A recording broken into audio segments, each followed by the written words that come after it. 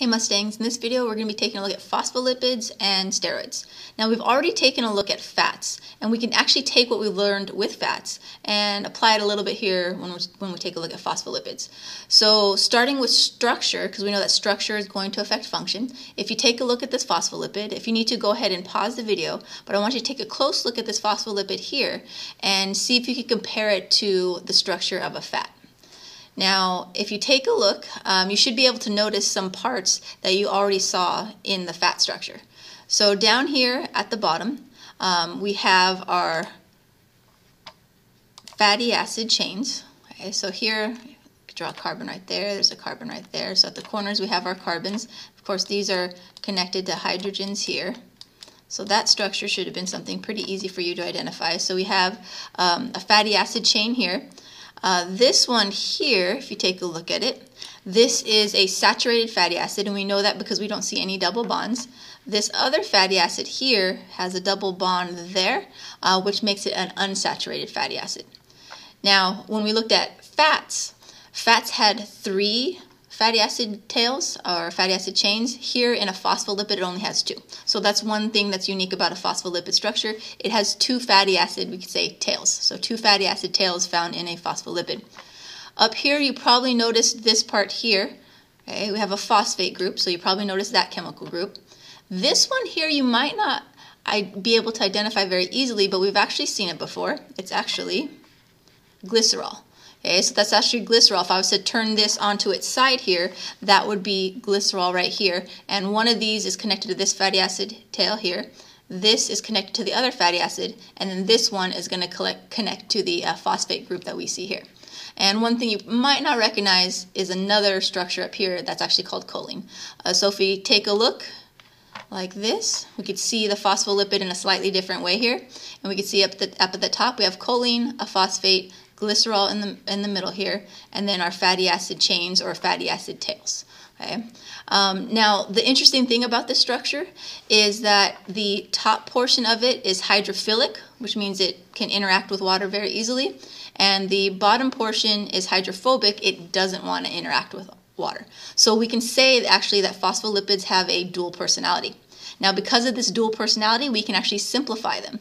So they're often drawn, and you probably remember this from 9th grade, they're often drawn like this: a circle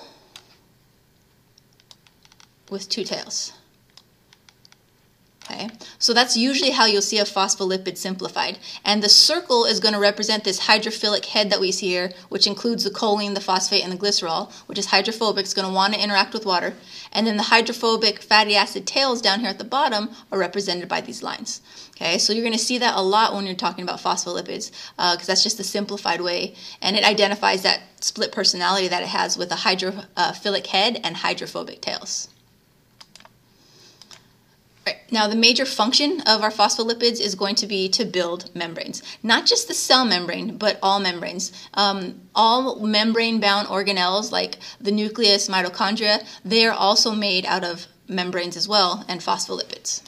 So one picture you'll often see of a membrane, in this case this is a picture of a cell membrane. You can see here the circle with the tails coming down. That's the simplified phospholipid. So remember, the circle represents the hydrophilic end, and the tails represent the hydrophobic end. One thing you should notice about this image here is that we have kind of like a layer of phospholipids on one side and another layer on the other side. We have the hydrophilic ends to the outside and the hydrophobic tails in the middle. This is called a lipid bilayer. This lipid bilayer is what makes cells possible. So this unique structure, this dual personality that these phospholipids have, actually makes cells possible. So it builds this strong barrier around the cell, and it also, because of its unique structure, controls what goes in and out of the cell. So very, very important, and cells basically wouldn't be able to exist without these phospholipids. Here's another image, a little bit more complex, a little bit more complicated. It kind of shows the heads, what they look like, and then the tails. Now, with steroids have a very unique and obvious structure. You could always identify a steroid very easily, and the reason for that is this 4-carbon structure you see here. Okay, So right here we have a 4-carbon structure. We say a 4-carbon skeleton. So we have one there, here's another, here's another, here's another. Okay, so they have 4 rings that are a carbon skeleton. And all steroids are going to have these 4 rings. Now, knowing the chemical groups, here's where that comes into play. If you look, the chemical group sticking off, you can see a methyl group, you can see a hydroxyl group there. What chemical groups are stuck to those carbon rings are going to determine the function and what that is going to do inside the body.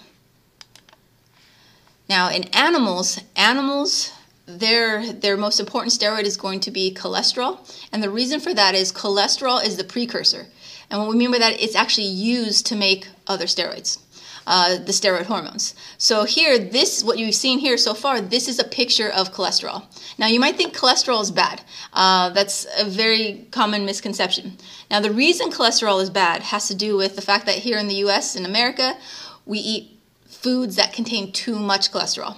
So cholesterol is actually a necessity. We need cholesterol, but the problem is we take in too much cholesterol, and that's what makes cholesterol bad. So looking at this here, this is a super important molecule. We're going to take cholesterol and use it to make our steroid hormones. We can get cholesterol, of course, by eating and also by synthesizing it inside of our liver. Now here's a picture of 6 different steroid hormones. So you could tell when you look at each one, they have those 4 carbon rings as part of its skeleton, as part of its structure, and then you look at the different chemical groups, and to each one, they're slightly different. Okay? There are some big differences between some versus another, but for the most part, they have a lot of very similarities. But it's those slight differences is what cause them to have different functions. Last thing here with steroids, the main function. So the main function of steroids are as chemical messengers, hormones. Whenever you hear chemical messengers, just think hormones. And hormones are going to be involved in communication throughout the body. And the second thing is going to be components of cell membranes. So here you see in this picture, you have little pieces of cholesterol. We can see the phospholipids here, the hydrophilic head with the hydrophobic tails, and then cholesterol kind of in between every now and then. Cholesterol actually helps stabilize cell membranes. So they're a very important component of the cell membrane. So that's why trying to cut cholesterol completely out of your diet is going to be a bad thing.